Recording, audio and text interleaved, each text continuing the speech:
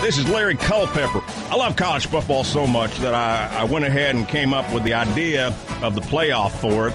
And the only way I can get ready for each and every Saturday of college football is by listening to the Championship Drive podcast. Wow, look at that as a mountain on it. I don't know why there's a mountain on there. North Carolina.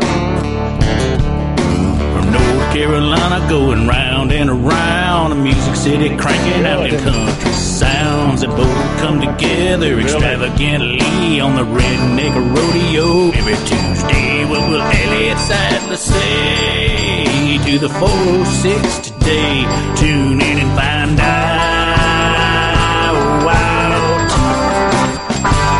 Marty and McGee.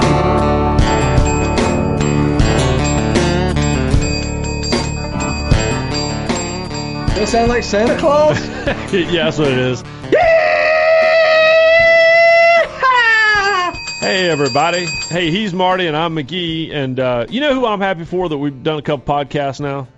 Who? Billy Higgins, because now he can chill out. Yeah, my man's been on us like a stink on a June bug, and he's wanted us to.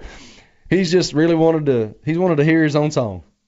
And there you go. We just played it. We love you, Billy. What would we be without Billy? I don't know. You'd be a man with a furniture row racing coffee mug with a mountain on it. We were just out in the hallway. We were stuck, right? So you guys were in traffic, and I was in traffic, and we got to the ESPN 730, and those guys were stuck in traffic. So we were standing out in the hallway talking about the media tour and how boring it was. Pretty boring. Because it was boring. And but I got this mug. I got this coffee mug from Furniture Row. Did you bring that from home? Yeah. This is bad coffee. I made coffee this morning. I give you credit for keeping that. I bet was not my best effort. effort. I bet Barney Visser and Martin Truex appreciate that. There you go. Why don't you say hello? Hi. Leinster's in the house today. Leinster's in the house. How was the birthday? Birthday extravaganza was fantastic. Pull your microphone over. American Sniper? We saw some American. We did not go see American Sniper. I bailed out on that, but we'll do that on another romantic day. We had that discussion on the podcast. I heard it. I tuned in. I suggested SpongeBob over. Listen, you don't understand. As much as we heard back on social media from the 406 about where in the world we'd been over the last 2 months. Right. This one over here was the leading the charge on making sure we got back in the studio and recorded a 406 podcast. I mean, adamant that we keep it real on the 406. It's true. That was Leinster's got some persistence about her. Andy Katz. I hosted the Paul Feinbaum show yesterday, and Andy Katz was on the show. And Did he say, huh? Katz walked straight in the door, and he sat down, and he goes, I need you to explain the 406. Really? He goes, is that an area code? I said, no. I explained it to him right on the show. And what did he say? He was like, oh, okay. Like everybody's reaction is like, oh, okay. Like they think it's some it's like not the Da Vinci Montana. Code. They think it's some deep meaning, and it's not. It's just it's our people. You sound like LeBron James responding to his tweets about his teammates. Yeah. It's just Huh. So we have a big show here for you guys today. Danica Patrick is going to join the 406 for the first time ever. Her plane is a bit tardy now in Connecticut. Actually, you know who just walked in the studio? Whoa, what a segue, Dodd. You know, that's what I do here. God, I mean, you don't make enough money, Dodd. When you can just snap your fingers and the interview subject appears. Danica Patrick, no less. I don't know how you do it, Dodd. Are you one of the Lord of the Rings? I didn't want to go there, but... He got a ring. So, when Charles Barkley tells you to shave your face, it's true. And then you snap your fingers and Danica Patrick appears, you're a Lord of the Ring. I don't think you can argue with that. I think that's pretty Lord, standard across the board. You're Lord Dodd. So let's talk to Danica now while we have her. Okay. Hi, Danica. Hi. Well, get her a microphone, Dodd. She sounds like she's in the closet. Trying. There you go. He was pushing a bunch of buttons over there, but apparently none to activate my mic. You see what we have to deal with, Danica? Maybe he's really not a magician from Lord of the Rings. Very true. That didn't take very long. Yeah. But he does have the beard for it. Isn't his beard... Danica, I want you to describe his beard for us, because we have not seen him in a while. Now, Danica, just so you have... Well, his hair is very soft and silky and smooth on the top, but he has a gnarly beard. Wow. Yeah, wow. It's very thick and curly. So he's Julian Edelman, Lord of the Dodd. I might be judged for this, but I have never seen any of the Lord of the Rings movies. But sure. Guess who else hasn't? Me. Well, just Laney's here, Danica, my wife, and she has not seen them either. So that's 3. That's 75. Wait, Dodd, have you seen them?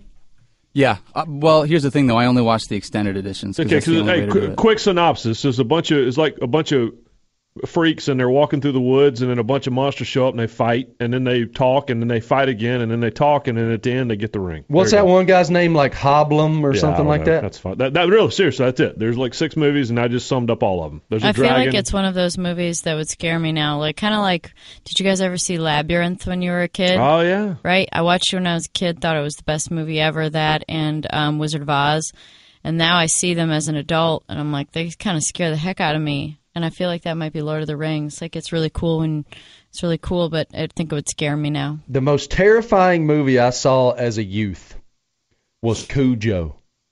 Because why did you watch Cujo? I don't know. So you've met my dog on occasion? But the thing about the Cujo is that guy's in that car, and he's like terrified of this dog, and that dog's just slobbering everywhere and all ticked off at the world. For me, it was Charlie and the Chocolate Factory. My daughter's 10, and we watched that, and there's like 10 minutes in the middle of that movie that are like a horror movie. And I'm like, really? Like, I've never seen it, but we have it in. I think we have it in our rocket ship minivan. Right, I got to be honest. When they said you'd have Danica Patrick on, I didn't think we'd be going Labyrinth, Charlie and the Chocolate Factory, Dodd's Beard. I told you, Lord of the Dodd. He does these things. Danica, how you doing?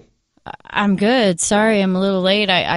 We weren't really late flying in. I think at the airport's just forever away here. We were in the car for like 35 minutes. Yeah, it is forever away, and they only have 6 or 8 feet of snow up there, I think. There is snow here, most definitely. But the roads are clear, and there was no traffic. So I'm sorry. I kept you waiting. No, we were running late, too. So you probably have better conversation without me. Well, I think that's a negative because we're just not that interesting. Well, so there's no snow in Daytona. Are you ready? I mean, it seems like I'm the first person to say that I've always felt like the NASCAR off season is too short. This year, yeah, you're crazy. I'm not saying that. No, this year I'm ready to go. It's just there's nothing. Oh, happening. I thought you said you think that the NASCAR off seasons are too. Okay, yes, they are too short. Yes, sir. Yeah, in the years past. Oh no, they're entirely too short. But oddly enough, I actually am with you this year. I'm not. I don't get excited necessarily or anxious or anything like that because I know that it's going to be 9 solid months of like going. But I'm ready to go. I'm kind of bored. Well, I don't know. We've sort of been a little busy, I guess. I'm ready to go racing, though. I'm ready to get down there. So I always wonder this question of racers, and I've never asked this particular question of you. What race changed your life? Indy 500. How did it change your life? People knew how to pronounce my name. How did they pronounce it before the Indy 500? Actually, I just met a girl in the airport who has the name Danica, and she appreciates that it's a well-known name because it helps people be able to pronounce her name right. So what did they say? Danica, Dancia. Oh, Dancia. Dancia is nice. Yeah, sure. The name is phonetic. I don't understand why people can't pronounce it right, but Danica sounded out. But anyway, it's what were we talking about? Names? How the Indy 500 changed your life?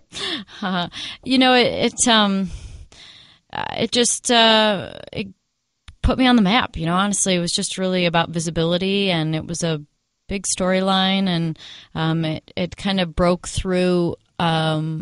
It broke through sports media into mainstream media, which was a big thing, and so it was that one, and then the Indy 500s to follow up, and I was fortunate enough that every year I was in a position to either win or finish really well. I would have been finished in the top 10 every year if I wouldn't have been taken out on pit road when I was in like 6th place or something like that with the last coming out of the pits for the last pit stop. So, I had a good track record there. So, and that was always our biggest race. And then coming to NASCAR in and of itself was a big deal. And then, qualifying for the Daytona 500 pole 2 years ago was another big deal. They say that the media from that is like winning the 4th biggest race, which it's not a race, but so things like that. I've been really, really fortunate in my career to have good days on big days.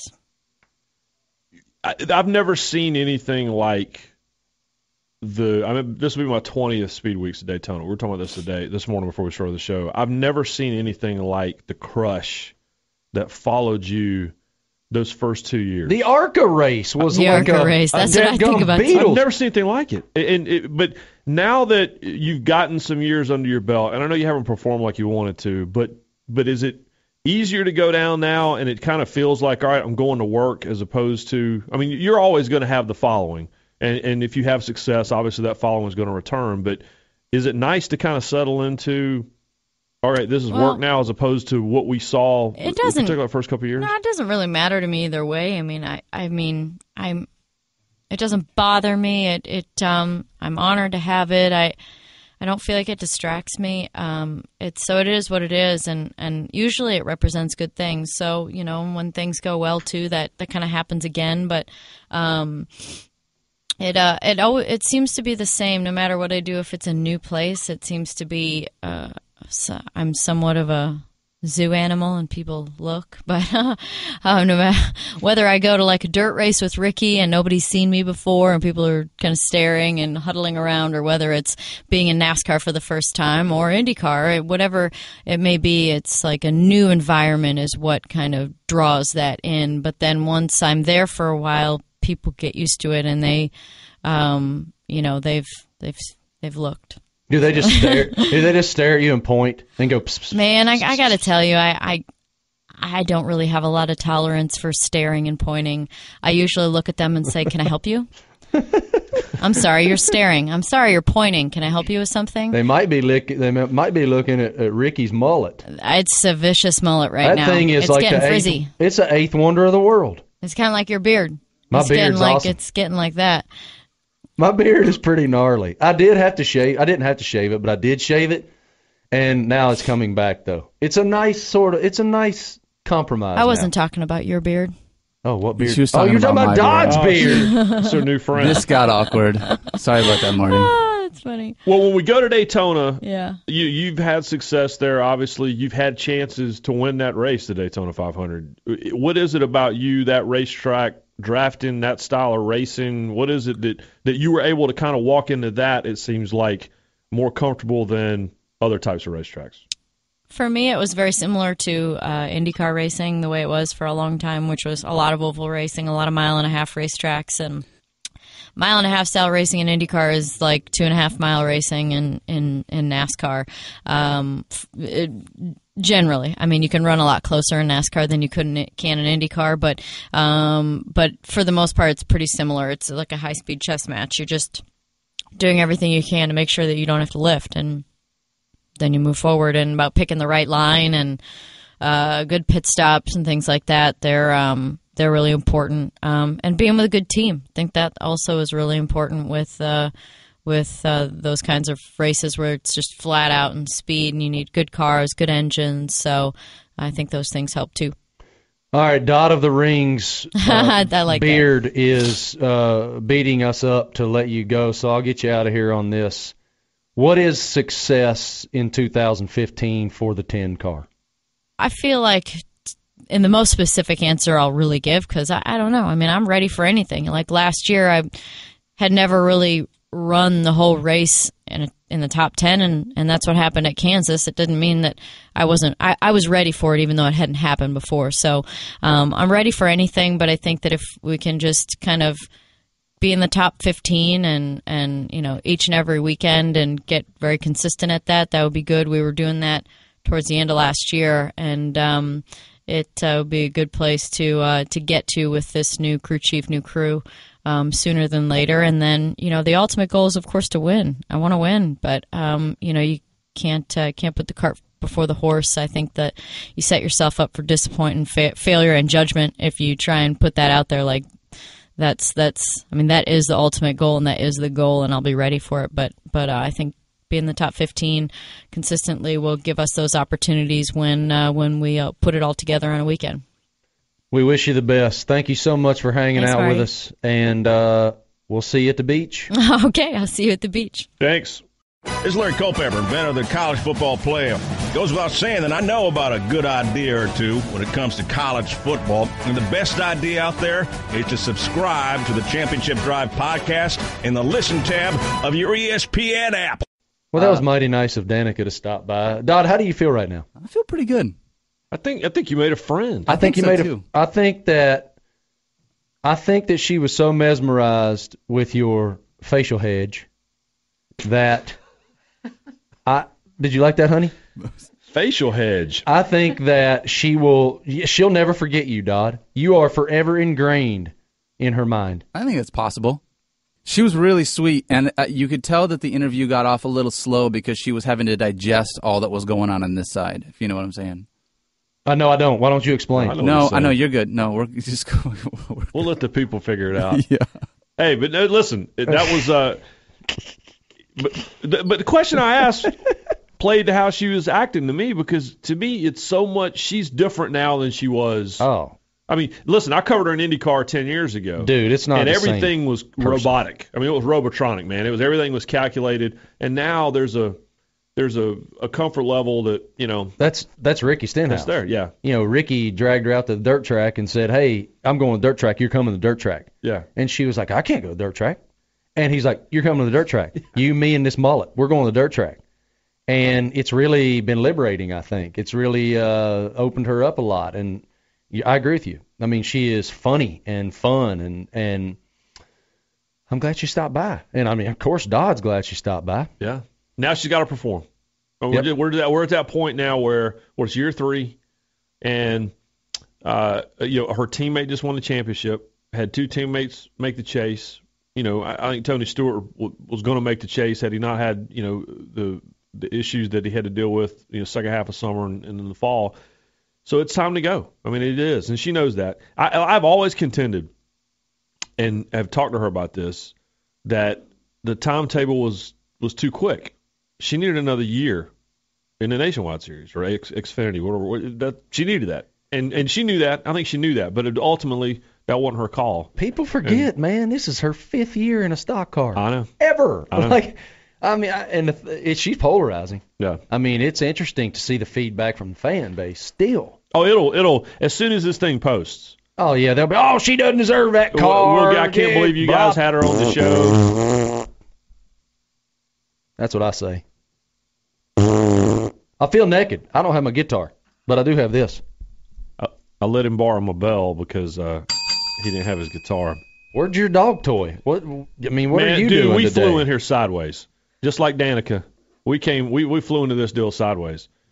I love Charlotte, but it calls itself a world-class city, but the busiest, like our version of Peachtree Street Road in Atlanta. Thoroughfare? Hey, 8:45 on a weekday, and we're trimming trees, baby. I mean, it's like, you know, we're backing up traffic. Anyway, so I am fascinated by her story, but I think that, again, we're at the peak now of whatever it's going to be. She's either on the rise now or on the backside. This is the year. This is the 3rd year, and I agree 1,000%. And look, it's not going to be easy. Brand new crew chief she has 3 races under her belt. Right. No testing at her disposal. Right. Brand new rules package. Right. It's not going to be easy. No. And when you're out there running against 25 guys that can win every weekend, it's hard. No. And she's right. She did have a good run at Kansas. She had was it Martinsville too or something? Yeah, Martinsville. In fact, she's had a couple of good runs in Martinsville. She's done well at Martinsville. Always a threat at plate tracks. It's not beyond the realm of possibility that she could go to victory lane. It's just not. She could win Talladega. She could win Daytona. And if she did, I think the time-space continuum would implode. It would be bedlam in Bristol. We'd be on TV for the next straight week. Yeah. I mean, but. Well, I'm curious to see, and this is a question we'll ask her when we get down to Daytona, really after Daytona, because it's not a Daytona question. But, you know, we got this thing in the ESPN magazine this week, kind of visually breaking down the rules. I didn't know what that noise was. What was that? That sounded like a goat. That was Laney moving her microphone out of the way. One of those monsters from the Lord of the Rings. Do that again, honey. Sorry. I was moving it out of my face. Do it again. Yeah, that kind of sounds like an old goat out there in the field. Probably at home they can't even hear it. That's Probably all right. not.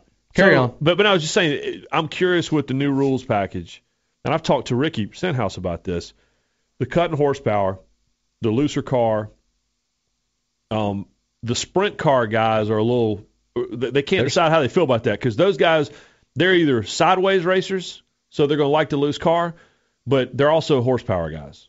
And so that's why sometimes you've seen – now, Ricky Stenhouse, who was a sprint car guy – but he was successful in those nationwide cars, which was low horsepower, and it's a momentum car. Flat through the corner is the thing. Right. I mean, you don't lift. You spend 2 or 3 laps setting up a pass, as opposed to just dropping the hammer, making a pass, which is really what all that That's horsepower another did guy. the last couple of years. That's another guy, by the way, who's in Both of them. Who's in a very important season. It's time for him to go too. Yep. I mean, he's got to go fast, and he knows it. Yep. And you're a 2-time champion in one series. You move your way up there, and they haven't gotten it done, man.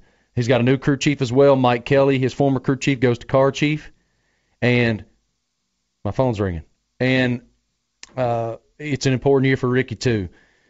And Roush Fenway. Yeah, listen. For Roush Fenway, I mean, look, Greg Biffle needs to have a good year. T-Bane makes his way up the Cup now, and that's a team in transition trying to figure out its identity. Well, because they don't know what it is right now. Yeah, and they're in the process of, and it's going to take a little bit, but what it reminds you of like a Major League Baseball team that's had a great run for a long time, and they look up one day and they realize everything they have is old. It's the Yankees. Everything they have, the players are old, and we've got to rebuild, and it's going to take a little time because you can't just go grab free agents, which they've never done. They've never gone and gotten – they've lost drivers. They've never gone and gotten one. So they've got to build it from the inside. And now you're looking at a roster. Biffle's the oldest guy there.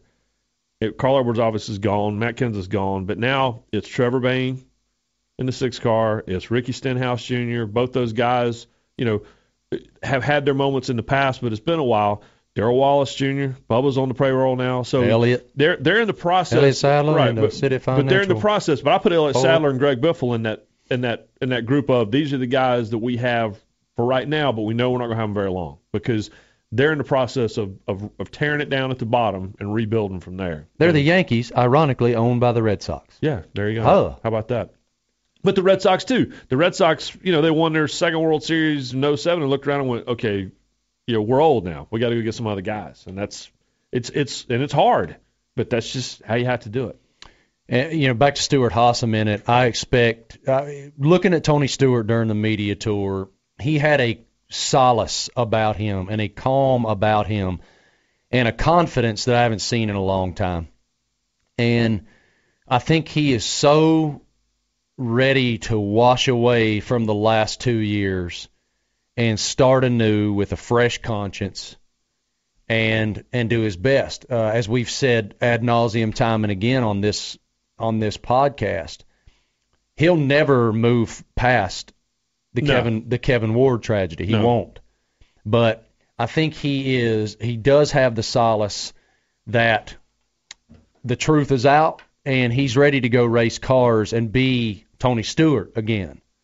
And I don't think broke his leg and then the Kevin Ward scenario occurred, and I don't think he was able to be Tony Stewart. Nope. And I think he really, just aesthetically, just looking at him and feeling the vibe from him, I think he's finally ready to be Tony Stewart. We'll see. I'm curious to, once the season starts, I'm curious to get a good look at him when we get to here in Charlotte in May, because I cannot decide where his head is. And I think that he's at that age now. We forget this because he started later, but, he's the same age as the guys that we're talking about retiring now. And he's at that age where it happens to all professional athletes, where you go, okay, here we go. I'm going to pull up the bootstraps and just do it like I've always done it and do that All-American stuff. And sometimes it isn't there. And I'm curious to see in this season if he can find it again. He was fast. I don't have a problem with confidence. He was fast at the end of the year. Yeah. And that could be for myriad reasons. But he was fast at the end of the year. Yeah. So I see momentum for him mentally. But you're right. I mean, who knows? Again, it's a whole different the cars and the horsepower, and there's a lot of differences to manage. And they do have momentum as an organization with what Kevin and Rodney did. So who knows? I mean, it's going to be a wide open year with a lot of different storylines. I'm fascinated by him. He's almost exactly Jeff Gordon's age. They're both born the same year. They're born a little earlier in the year. I'm just saying. There's again. He's at that threshold. It's either going to go one way or the other. And does he have another great year, another handful of great years in him, or does he go be a sprint car owner and yeah?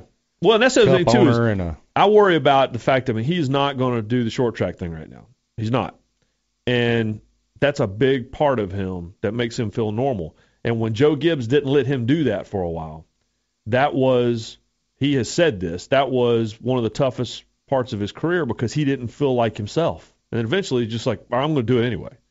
And so that part, a big part of the reason he went and did what he did was so that he could do whatever he wanted to do. And it's just, when that's not there, man, I always go back to, we did a home video with him when I was at NASCAR about 10 years ago, 12 years ago. And you know this, he and I have had plenty of screaming matches over the years, but there was a moment of him sitting in the stands, didn't know anybody could even see him, sitting in street clothes on the top row at the Winchester Speedway, just watching a race. I've never seen a look like that on his face because it felt normal. And that's what he's going to have to try to find. He's going to try to find it without short track racing because he's not doing that right now. Yeah, he actually said during the media tour that it would be a long time before we saw him in one. I don't know, man. I feel like after coming out the other side of the Kevin Ward scenario, I have to think that he looks at his own life very differently. Oh, yeah. And looks at his priority scale very differently.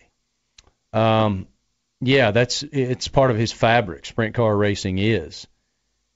But when you're staring at everything that he had to manage throughout that time, the emotion of it, who was at fault, and of course the obvious, someone having died. Yeah, that's just so much more dynamic than anything else he's ever had to deal with in his life. And this coming on the heels of the first time that he felt mortal. Yeah. Which was the injury the year before, which you and I both know was a lot worse than a lot of people realize. And when it kept going on all the way through last spring, and he's still talking about this surgery and it doesn't feel right, and people were like, "Wow, really? Yeah, it was bad. It was awful." You're the first one that told me. People don't understand how bad this thing is. Yeah, it was really bad. And just as an update, there, he actually told us a couple weeks ago he has one more surgery scheduled. That's a year from now or so. Yeah. Where they'll take out the titanium rod, I guess. Yeah, and he said he feels good. He's not walking with much of a limp. So, and guess what?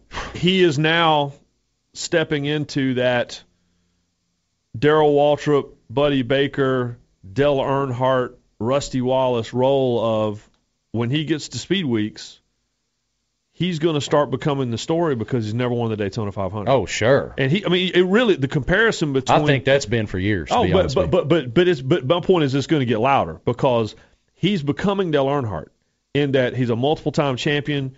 He's a legend. He's been down there now. It's not 20 times, but it's somewhere between 15 and 20. Hasn't won the race and has won every other race there is to win down there. I think this is year 18. Yeah. So he's right on schedule for. For Darrell, it was 17. For Buddy, it was 20. For Earnhardt, it was 17, 20. 18. It was 20. Yeah. So he's right in that wheelhouse now. And I remember Rusty Wallace. The last couple of years he went down and he had a chance to win. One of Jeff Gordon's Daytona 500 wins last week, and Rusty's the one that had a chance to win that race and got picked. And Rusty's the one. I remember going in there for years. He'd go, "Oh hell, here y'all come with the question." But that's what it is. It's the last thing left. It's the only thing left. Yeah. And he's going to get the question and. We'll see, but it's I'm fascinated to see where his head is, and where his heart is, and where we are with him when we get to. Typically, he has that hot streak, early in the season, and then he has that hot streak in the middle of the summer. And I'm curious to see what we have with him when we get to. You just to wonder. I'm trying to look deeper at this. You wonder what the impact is that he can just go race. Right. He won't have a conscience. He Right. can go race the damn race car. Right. None of the pending mess that he's dealt with the last 2 years is hanging over him. He can go race a car. And that's got to be liberating. Oh, yeah. And that has to be a feeling, that has to be a weight removed that is beyond description, that you just can't quantify.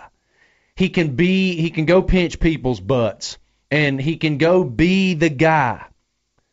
I don't know. I think that's going to have a dramatic impact. I'm really curious to see. Me too. But when you see with any professional athlete, when they get to this point in their life and in their career, and they've had 2 major setbacks 2 years in a row, you wonder what the tipping point's going to be either way. Who's ever had back-to-back setbacks like that?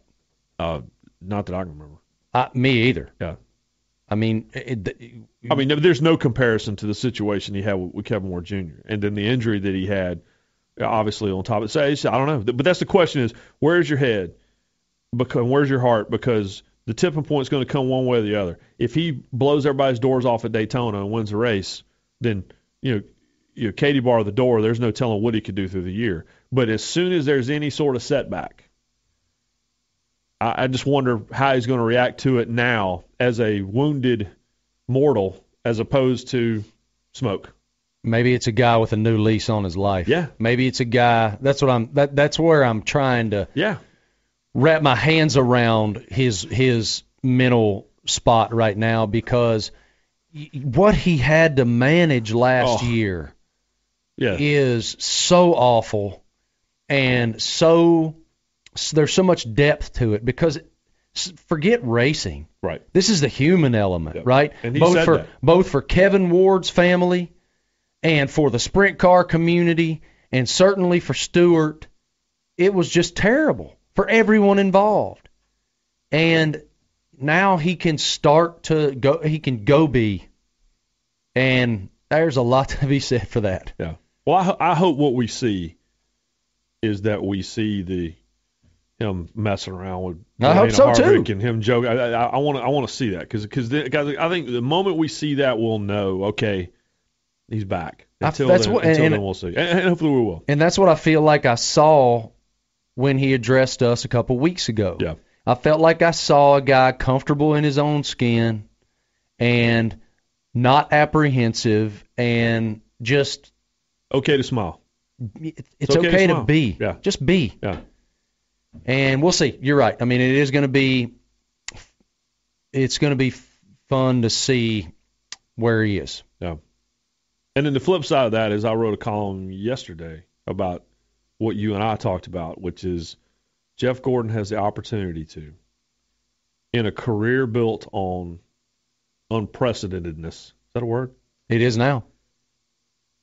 He has a chance to do one last thing that no one's ever done, and that's the walk-off.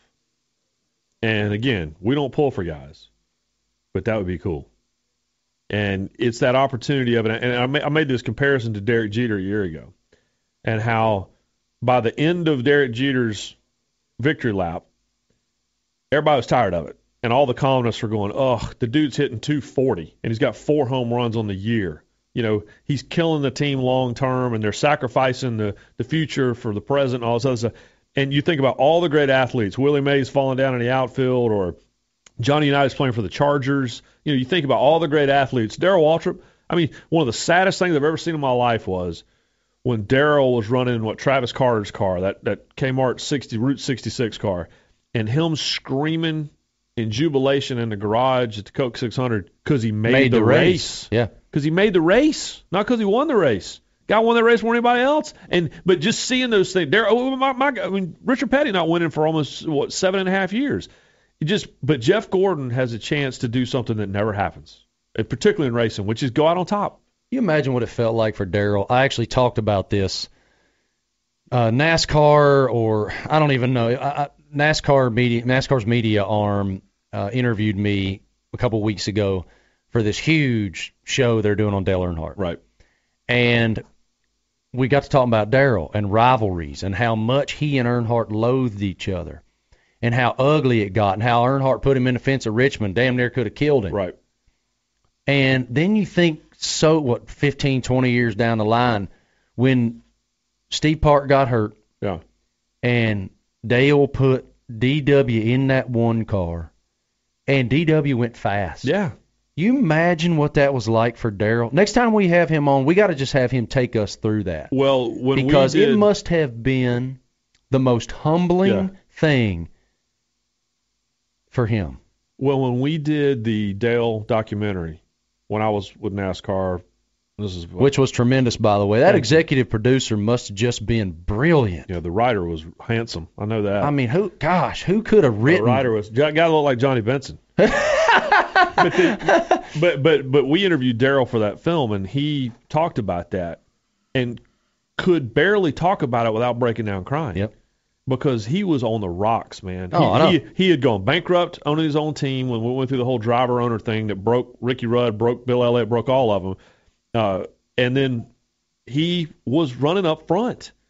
And it was that last moment of reminding everybody, okay, I can still do this. I can still wheel it. Right. And he needed that because it was the last little exclamation point on what had been just, I mean, almost a decade of just irrelevance. And so that's what everybody wants. Everybody wants that last great moment of this is what it is. And that's what's the potential for Jeff Gordon to, if he even has half the year he had a year ago, he still goes out better than 99% of them. I can't think of a racer that went out like that. I mean, all of it, A.J. Foyt, all of them, all those guys, usually it ends in an ambulance. And, Richard Petty's case, it ends on fire, in turn 2 at Atlanta, or turn 1 in Atlanta. It's a chance for Jeff Gordon to, even if he doesn't win a championship, to make a lot of noise and win some races and just go out on top, which would be the fitting end of the career. I think that you and I need to do a 30 for 30 movie on the 1992 season finale. I agree with that. Jeff's first race, King's last race. Yep. Tremendous points battle between Davey Allison, Ernie Irvin, and Bill Elliott. And Kawicki. And the strategy that Allen used. And then 6 months later, Allen and Davey are gone. I think we could do one BA movie. All right. I'm gonna send this. I'm gonna send a link to this podcast to all those people. I bet they'll care. Okay. All right. You got to go to Daytona, son. I got to go to Daytona. It's time to ride, baby. Well, I'll be doing media day, and then we have the Sprint Unlimited, which basically means an unlimited amount of cars. Yeah, my understanding. 5 people pulled out of the thing, right? Yeah, my understanding that Pete Hamilton, winner of the 1970 Daytona 500, he's in. Derek Coates coming back. Yeah, anybody that ever did anything, you get to. If you ever started a race at Daytona, you're in. So Dave Marcus in the Real Tree Chevy. There you go. STG Wiper Blades. Oh. Was that it? Oh. Prodigy. There you go. Dave Marcus in the number 71 Prodigy.net. Was it the Chevy. 2000 Daytona 500 when Johnny Benson was running that Lycos Pontiac and was leading with like 5 to go? I was fired up. Did Dale Jarrett win that race? Yes. He won a 2000 Daytona 500? Yeah. I remember that race because we were in the old Benny Conn Media Center. Oh, man. And old Johnny Benson was in the lead in that. Was it white or black? It was white. It was black. It was only because he got that sponsorship late, right? Right. Was that the year that Lycos was on the car, but then right before the race they started yanking the decals they pulled off it the all. car? Yeah, it was something crazy. Dude, I forget. Listen, this is the kind of thing where Laney, get your microphone over here. When baby. the internet boom happened, that was one of the wildest. There would be guys putting these websites on their cars. There was a guy that had a truck. And he'd be cutting Kevin decals LePage. in the garage. I know. Kevin LePage had like the home.com Ford, pink, or it was a purple and white number 16 car, right? How about at Hendrick? Even Hendrick Motorsports fell for the thing. Remember the what day? Gosh, it was Jerry Nadeau. MichaelHolligan.com Chevrolet. Boy, I tell you what, did that car go to Victory Lane in Atlanta, or did the UAW GM that was Chevrolet UAW go to GM, Victory? I think it started as Holligan. This is the kind of thing where Laney, I can't remember take our I know. No. My wife says I forgot our daughter. Yeah, Erica I says the same forgot thing. I had to pick up our daughter at preschool for like 30 minutes. Yeah. She was the Oh, yeah. teacher calls home and says, "Hey, are you gonna come pick up your kid?" Or drop her off. Yeah. One Or time drop I her came off. home from carpool and she was in her pajamas still. Right. Yeah. But I can remember the Lycos Pontiac that led with 5 to go in the 2000 Daytona 500. Yeah, you forgot to mail in the house payment, but you know who the rear tire changer was for Steve Park in the Busch Series. Do you know I'm like Joey Knuckles. I met Michael Holligan. Oh yeah. Michael Holligan was at Hendrick Motorsports when they did. Okay, so I think they did the announcement. You just and missed then, a Joey Knuckles reference, by the way. No, I got. Okay, good. I filed it away. Make sure you saw And it. then I think they went to Jerry Nadeau's house. Yeah. And were putting like new gutters on his house or something crazy. Yeah. You ever hear on about Lake Norman? You know my Nadeau story? No. All right, so I was living when I first moved to Charlotte to work on RPM Tonight, Huh.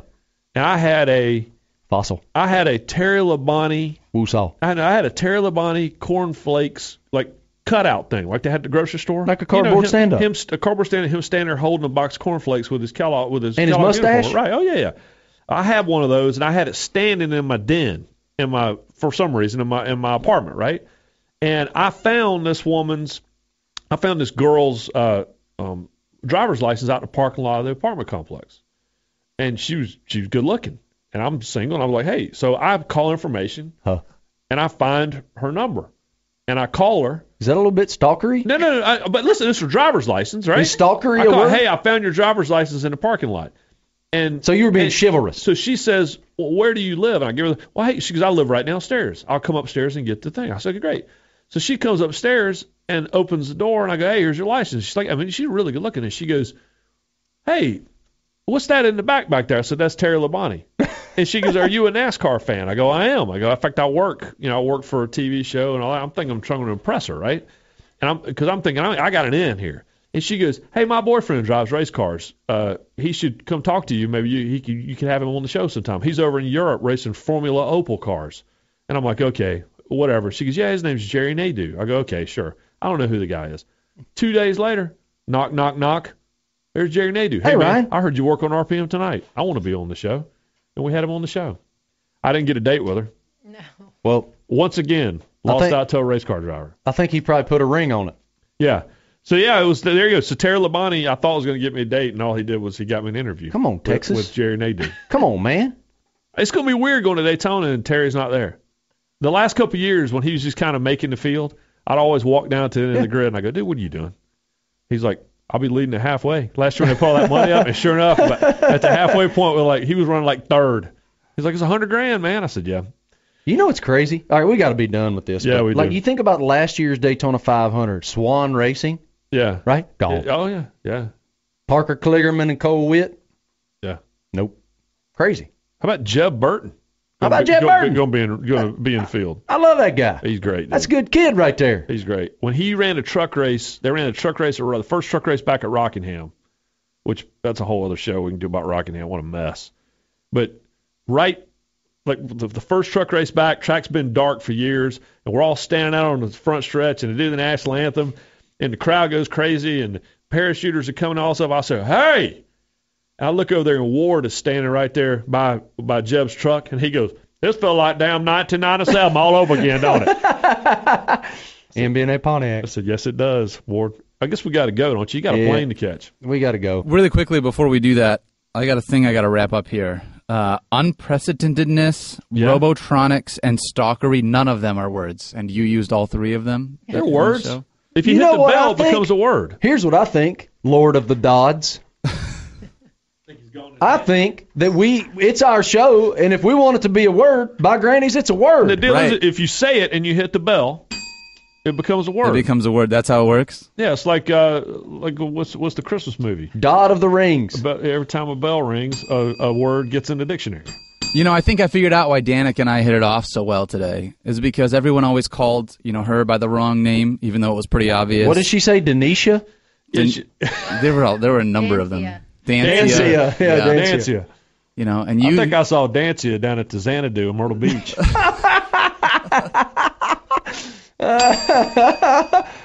Oh, I don't don't have my strings. I can't. I feel was trying to naked. make a point. So what were you saying? I was just going to say, you two jamokes called me the wrong name for a while. We still do. I still do Right. every day. So, we've got this connection that I think that's why it worked so well on the side. Hey, by the way, say that word again, what we are. Jamokes? My name is Dot. I have a facial hedge that Dancia thinks is cute. I look like Julian Edelman, and I don't even wear a suit. Oh. All right, I think we got to go, don't we?